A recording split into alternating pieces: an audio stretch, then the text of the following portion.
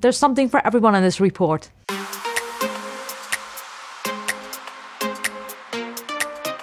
Whether you're a researcher, a teacher, or IT staff, we are providing you an overview of what you should know and what's relevant for education and research. In this report, you can read about extended realities, which is quite exciting because everyone is now talking about the metaverse, and extended reality is a big part of that. You can read about artificial intelligence. You can even read about quantum technologies and the developments within that field.